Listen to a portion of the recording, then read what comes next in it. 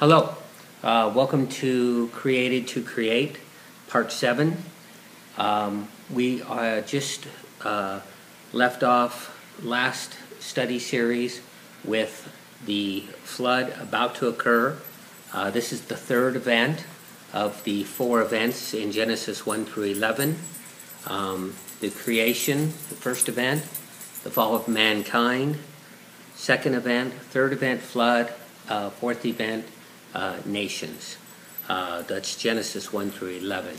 So, to summarize, in Genesis 6:5, the Lord saw how great man's wickedness on the earth had become, and that every inclination of thoughts of his heart was only evil all the time.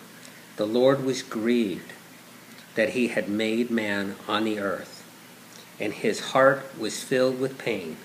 So the Lord said, I will wipe mankind, whom I have created, from the face of the earth, men and animals and creatures that move along the ground, and the birds of the air.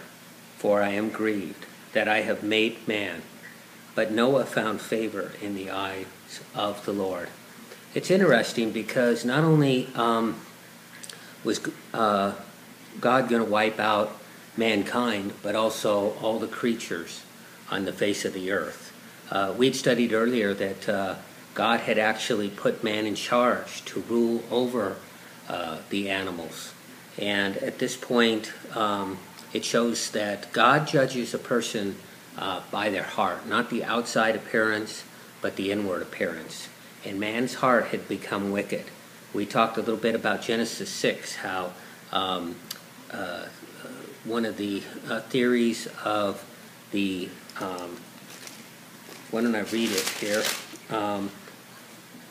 the theories about how people became wicked. We have Cain's line, the first murderer, and of his descendants' wickedness, and they increased in their wickedness. And Seth's line, how they increased in godliness, even to the point where Enoch, Noah's grandfather, would never even die. God had actually taken him up to heaven. But then something went terribly wrong. In Genesis 6, it says, 6:1, when men began to increase in numbers on earth, the daughters were born to them. The sons of God saw the daughters of men were beautiful, and they married. Any of them they chose. Then the Lord said, my spirit will not contend with man forever, for he is mortal. His days will be judged 120 years. I believe that at this point, the righteous people from the line of Seth were marrying the unrighteous people from the line of Cain, and the world became wicked very quickly. It usually takes just a little bit of poison to spoil or to kill off. It takes a little bit of rotten fruit to spoil the whole bunch, and I do believe in relationships between Christians and non-Christians, believers and non-believers. It's easier for the non-believers to pull down the believers. So at this point, the world has become wicked. It's really interesting how God grieved, how God felt pain. He loves his children, the image of God that he created us to be, and now we have turned from him. The entire face of the earth, they were evil all the time, except one man, Noah. And at this point, God announces he is going to wipe out the earth with a flood. Noah is to make an ark that measures 450 feet long, 75 feet wide, 45 foot high. He's given exact instructions of how to finish the roof, how to build it, what kind of wood to use. And so Noah, in his obedience, starts working on this thing for over 100 years. And at this point, the Lord said to Noah, go into the ark, you and your whole family, because I have found you righteous in this generation take with you 7 of every kind of clean animal, male and its mate, and 2 of every kind of unclean animal, a male and its mate, and also 7 of every kind of bird, male and female, who keep their various kinds alive. And throughout the earth, 7 days from now, I will send rain on the earth. For 40 days and 40 nights, I will wipe from the face of the earth every living creature I have made. And Noah did all that the Lord had commanded. Noah was 600 years old when the floodwaters came to the earth. And Noah and his sons and their wives, and Noah's wife, entered the ark. So there were 8 of them. This is to escape the flood. And so as God led these animals into the ark, 2 by 2, the animals probably would have been small, as we discussed. There's no reason to bring on a full-grown elephant. They just eat more. We also discussed how reptiles, including dinosaurs, at that time would have been brought on the ark, much smaller. And at this point, when they exit the ark, the world is going to be much different. We're going to discuss how radiation probably was present for the first time when they stepped out of the ark. We know rainbows were present. So the world was about to change dramatically in numerous ways, and including the life expectancy of all creatures on the earth was about to change. I believe it's because of radiation. So there's a lot of clues here before the flood versus after the flood. When they talk about clean and unclean animals, some people believe that those are what they were allowed to eat and not eat. I believe it could be, though, what was sacrificed and not sacrificed. Remember that God requires the penalty of sin in the Hebrew canon or the Old Testament, a blood offering. And it was actually Jesus walking in the garden that when Adam and Eve sinned, went and made clothing with leather skins. Their sacrifice had to be paid for with blood. And I believe that the clean animals here were for sacrifice. Even though Noah walked with God, he and his family knew that they were sinful and that there was a sacrifice that needed to be offered.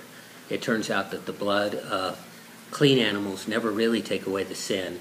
It's really a prophecy or a foresight of what Jesus was eventually going to do, which Jesus, the unblemished lamb, it would be his blood that actually covers us and our sin, for those of us that believe. It turns out, saying here that at this point, Noah was 600 years old when this flood occurred, and it started on the 17th day of the 2nd month.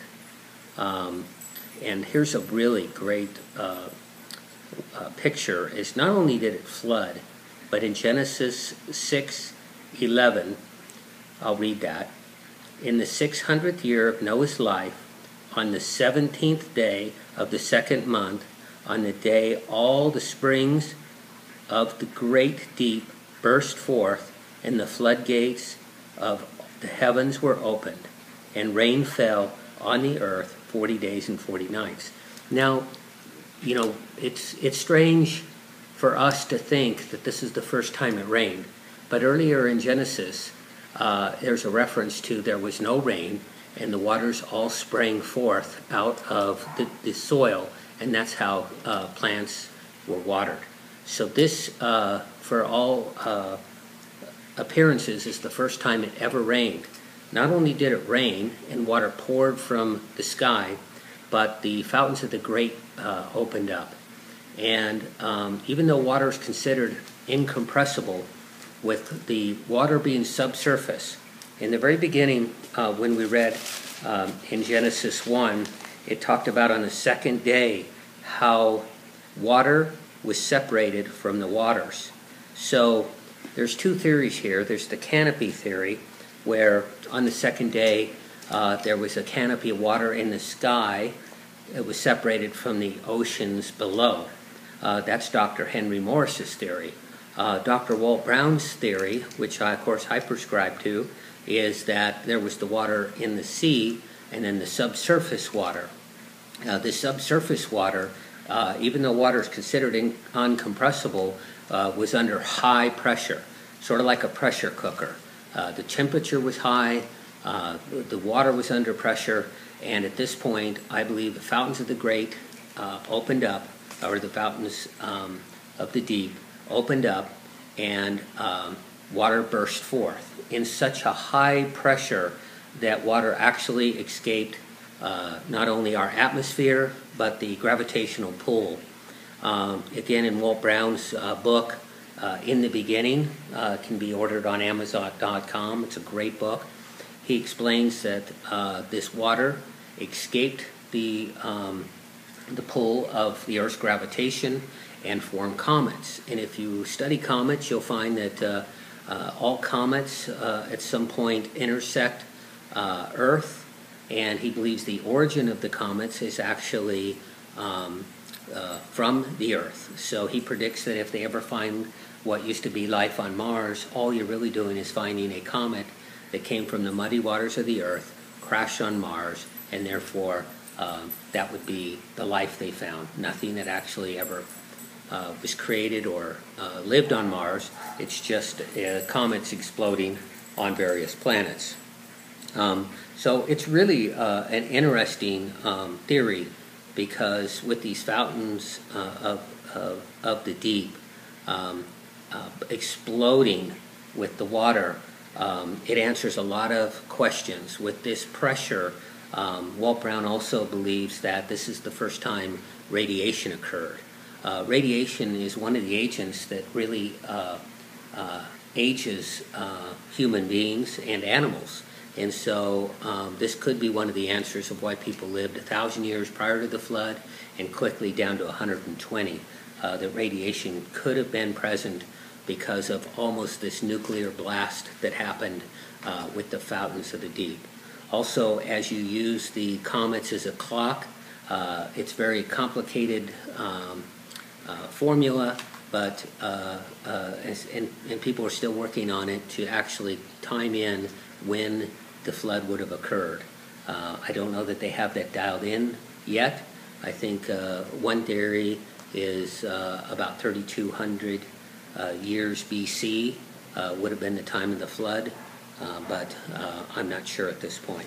Anyway, before the flood, people lived 1,000 years. After the flood, quickly, exponentially, the age dropped and limited mankind to 120 years. So at this point, that's when the flood had opened up. Noah is 600 years old. I think in most of the movies we don't see a 500-year-old guy spending 100 years making an ark, and then the flood happens at age 600. But I think that that's really something we should consider, is how faithful it would be to get up and work on building an ark for 600 years when it had actually never rained. So God tells you rain is going to come and destroy, flood the earth, and people had never seen rain, but yet Noah believed God to the point of working 365 days a year for over 100 years. Pretty incredible story. So this concludes the Created to Create study series part 7, and then we will continue on the flood in part 8. Thank you.